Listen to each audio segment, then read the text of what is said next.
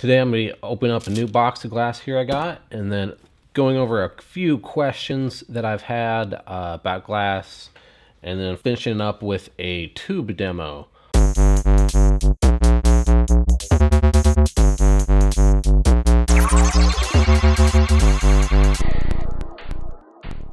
And one question I got was, how do they get the color into the glass? And that's a good question there. It's basically like making a milkshake. You just mix them together. You have your clear glass and your coloring agents, which are normally kind of like elements, because artificial dyes, I guess I heard that they'll boil in the glass and they'll lose their color.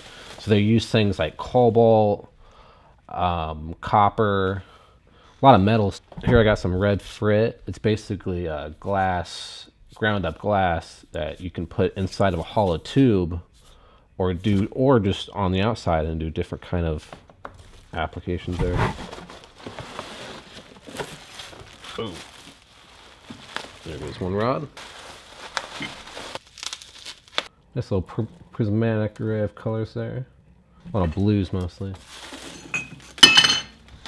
But basically the glass itself is like a solution too. You have your silicate, which in raw form would be quartz. And I have some quartz here that I don't really work with just because you need such a high heat. Mainly what I use is borosilicate. Well, all I use is borosilicate. I squirted these like ashtrays out of a old bar. It's kind of cool. And I'm melting them down and trying to make, use them as scrap glass. And this is basically soft glass, which would be anything like windows, drinking glasses, windshields, things like that. And the boro is lab glass. All right, now we have the quartz, which is silica. I don't use whiteboards very often, I think you can tell. Borosilicate, which is silica plus boron, soda lime, silica, soda oxide, or sodium oxide, and lime. Now the main difference with these glasses is basically the temperature needed to heat it up to work it. That's why a lot of glass you find is made with soda lime, being it needs a lower temperature, but the thermal expansion isn't as good as the other glasses, or as low. So it'll end up shattering in laboratory conditions. And that's where you get into borosilicate, which is kind of doped with the boron to ease up the stress, but also a little bit harder or more heat's needed to heat it compared to the soda lime. And then the quartz is just kind of raw silicate, which is the hardest to heat up. It's basically just sand, kind of. And one thing too with thermal expansion is it has to do a lot with the different sides of the glass, the inside and the outside. People a lot of times don't take into account the inside layer will be at a lot different temperature a lot of times than the outside layer, unless it had time to soak in that heat. For example, like a marble like this, or a large marble like this one, as you hit the outside with the heat, it'll take a long time, minutes, if anything, to penetrate that heat into the center and get the entire thing all the way through. Now if you end up heating the outside here, and then you leave the and then the inside is cool, then there's going to be a big temperature difference, and that'll cause stress and cause it to crack. And as it cools, it will actually maintain that stress. And then when you drop it later or bump it, it can end up shattering a lot easier. And that's kind of how tempered glass is made in a way. They induce the stress already in it in a way to resist stress in a broad way, but when you pierce it in a small spot, you take advantage of that. All right, so this is the one I was wanting to try out.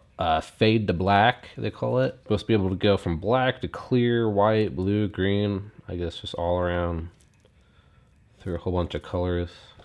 Just depending on like how much heat you put into it.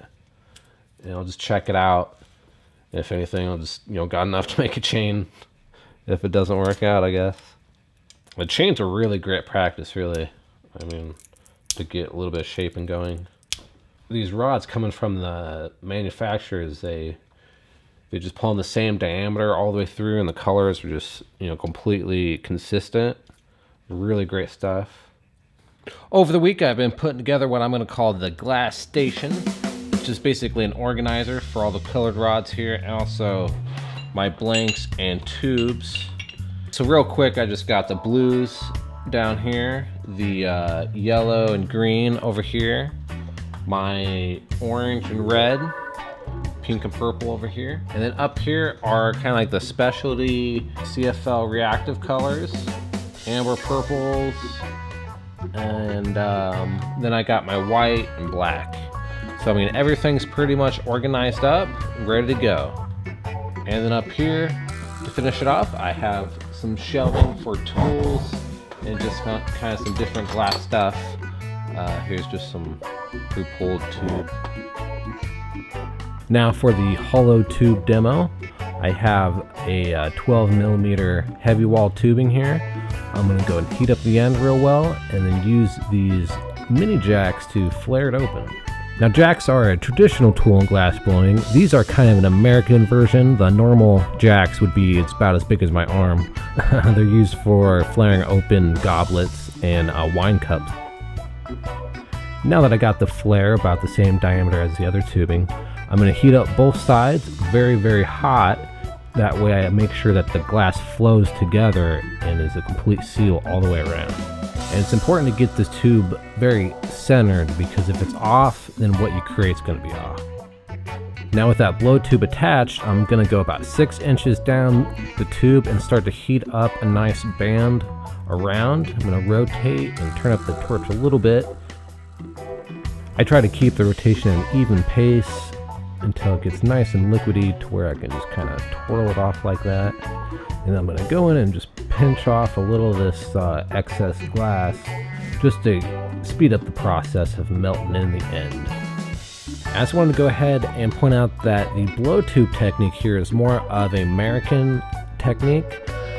Traditionally in Italy they would do what's called pulling points, where they'll heat up a large band of the glass and stretch it out to create a thin blow tube.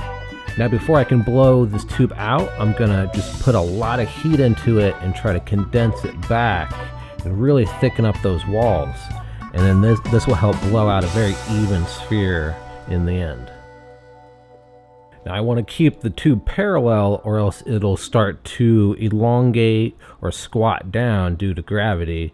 And on top of that, I do like to keep a very even rotation pace. I think that does help keep the heat much more evenly applied to the piece. And then also it kind of looks like it's solid, but there's actually a channel of air all the way through. Now a nice steady blow here to get that into more of a bubble shape. And just a little bit right now, I'm just blowing it out gradually. I don't want to over thin the walls. And then now I'm gonna actually go back in and condense it again, just to help redistribute the glass evenly around. That way you get a nice perfect bubble.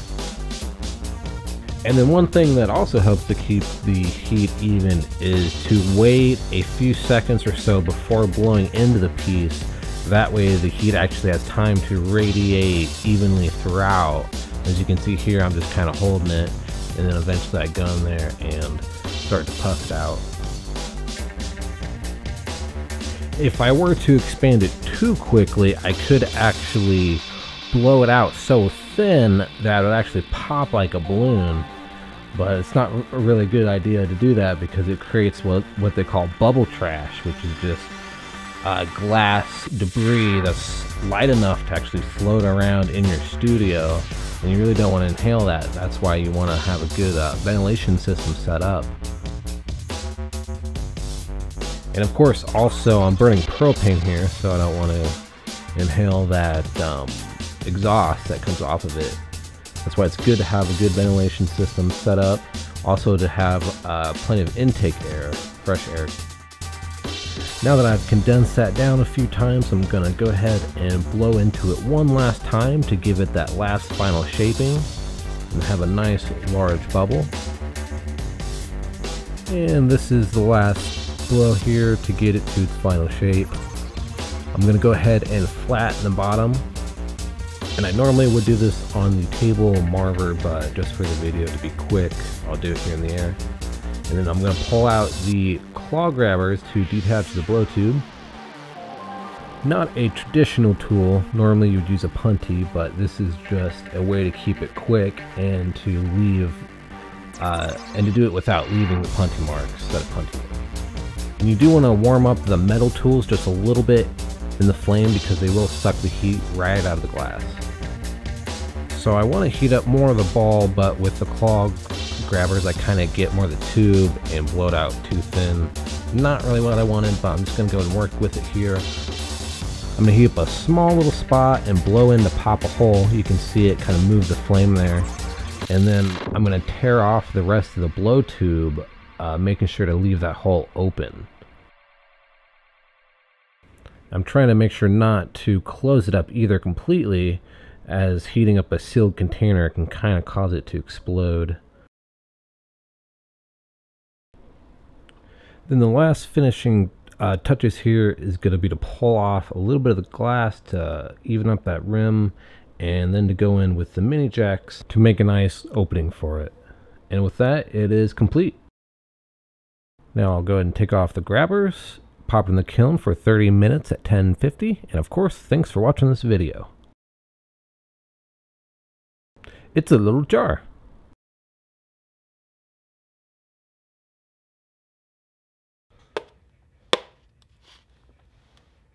Huh.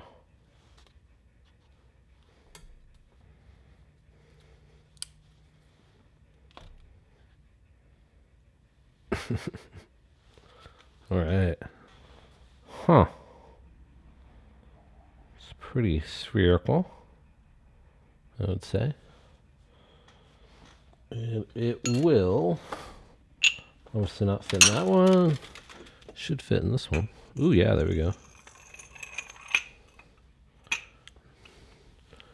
Let the experiments begin. Wow, that's kind of strong. Jeez.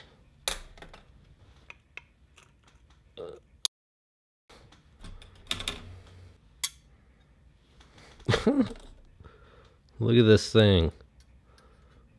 New video coming up. Magnets. Awesome.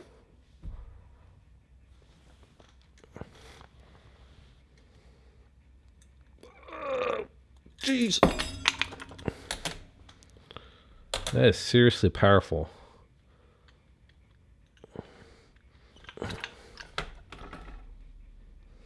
Uh-oh. I'll just slide this one off. Oh, jeez.